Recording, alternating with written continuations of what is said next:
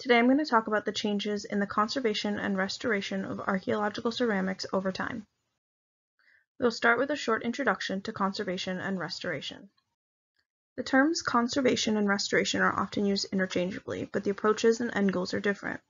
The focus of conservation is the stabilization and preservation of historical objects using preventative measures to stop ongoing or future deterioration of the object or any of its parts. This is done through methods and with materials that will not have an adverse effect on the object's original materials based on the best available knowledge. The focus of restoration is the return of the historical object to its original state, and this view of restoration can override preservation concerns and can actually cause damage if conservation measures are not taken. Usually, a combined approach is best. Here, B.R. Howard gives us a handy visual for the difference between conservation and restoration. Now, let's quickly go over the development of conservation and restoration over time. Early in the history of ceramics, repair was not really seen as worth the effort for small fills. However, we do see evidence of pottery repairs dating back as early as 5000 BCE. This takes the form of clamps, staples, bolts, and fills made from animal hide or the tar-like bitumen. In the photo on the right of a Greek amphora from Carol Snow's article, you can see drill holes they found during disassembly. In Japanese pottery, we see the aesthetically pleasing kintsugi repairs, filling breaks and loss with gold. These types of early repairs are considered part of the historical repairs as they were contemporary to the original usage of the object. When trying to reverse previous restoration attempts, these ancient repairs would be left as much as possible. In the 18th and 19th centuries, many excavations of Greek pottery were carried out. This is when many of the more modern restorations started. Many objects were repaired on-site before their arrival at historical institutions, thus much of the knowledge on these repair efforts were determined by working backward, testing the object and removing the previous fills, paint, and adhesives. Often a signature and date was found on the interior of the replacement pieces. During this period, to meet the demand for ancient pottery, restorers intended to restore the ceramics to their original appearance with no evidence of their fills. During the 20th century, ceramic restoration developed as a serious discipline, and in the 1960s there was a boom of how-to manuals. Around this time, reversibility started to be a standard, and the stronger adhesives and fill materials began to become less acceptable in the 21st century. Shellac and plaster fell out of use, and polyresins, calcium sulfates, and modeling putties became common. These materials support the stability of the object and are reversible. There are a few things that need to be taken into consideration when looking at conservation and restoration treatments of archaeological ceramics. So what does a restorer need to consider before attempting any changes to a ceramic object? What are their original materials and how will they interact with materials used for cleaning, adhesives, and fills? What previous attempts at restoration have been made?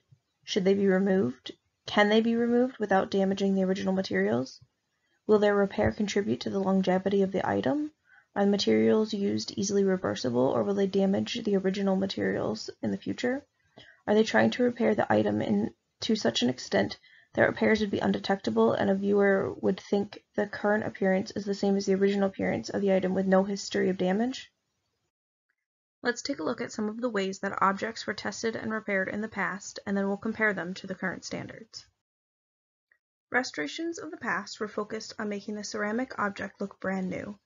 Repairs were disguised and painted details were matched to look like the original. In the late Victorian and early Edwardian period, censorship of the original design came into play, covering up the somewhat sexual designs of the original artists.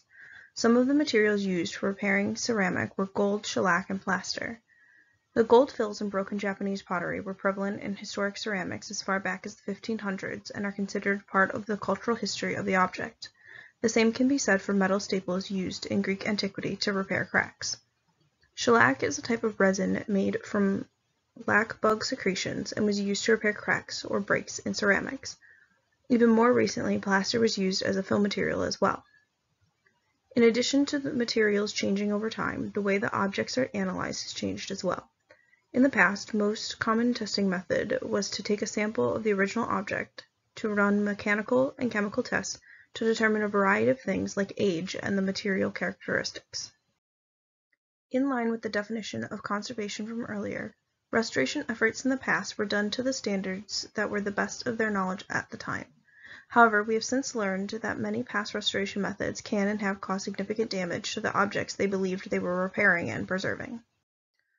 One of the biggest issues with most adhesive and fill materials is that they're too strong to easily be reversed and removed without significantly damaging the original materials. Shellac is one of the strongest, and often removal attempts have caused additional breakage of the ceramic. Plaster has also caused significant damage. It can introduce salts to and pull off bits of the ceramic. Harsh chemicals and ionized water can negatively react with the original materials of the object, causing pigments and details to be lost, and deposits of residual salts from washing can cause corrosion over time. Invasive testing methods have lessened over time as technology has further developed. With these new methods, sampling of the original materials for typing and analysis is not needed as often, and the introduction of harsh chemicals to the object for testing and cleaning is less likely to happen. While aesthetic qualities of historic artwork and objects is important to the understanding of ancient cultures, conservation of the object should be prioritized. A restorer should not be adding their own work to be indistinguishable from the original work. This is deceitful and sometimes closer to fraud than true conservation and restoration. The focus should be on maintaining the integrity of the object and ensuring its stability and longevity while minimizing damage. Now that we've talked about past conservation and restoration efforts and how they fall short based on more current knowledge, let's take a look at the current standards. Having conservation and preservation standards in mind when dealing with historical ceramic is very important, especially for restorers. Reversibility is the main tenet of current restoration practices. Restorations done now should not damage the original materials and should be easily removable in the future as new technology develops and standards change. This includes making sure that materials used for fills will not react negatively with the materials of the original, and testing in less invasive ways that are not destructive to the original materials, like X-ray microscopy, fiber optics reflectance spectroscopy, and chromatography. The objects should be properly stored and handled to prevent further damage and deterioration from temperature, humidity, light, pests, and particles. All modern repairs should be obvious. If the large section of the ceramic must be filled, a person looking at it closely should be able to tell that the repaired section is not original. This includes not in-painting details to hide the fills. This is known as the 6-foot 6-inch rule, where repairs will not be obvious on the display from a distance, but will be apparent up close. We've looked at the history of conservation and restoration, past methods and their flaws, and the current standards. So what have we learned? Fixing ceramic pottery has been around since the pottery itself has existed, just as fixing items for usefulness has always existed.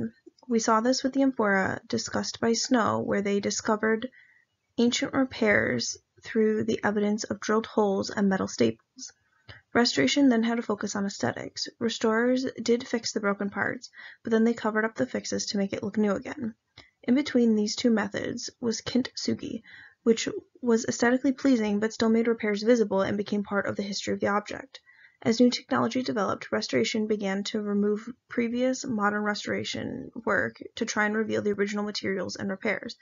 This led to concerns over the effects of restoration materials and testing techniques. The new standards of restoration developed with an emphasis on conservation considerations.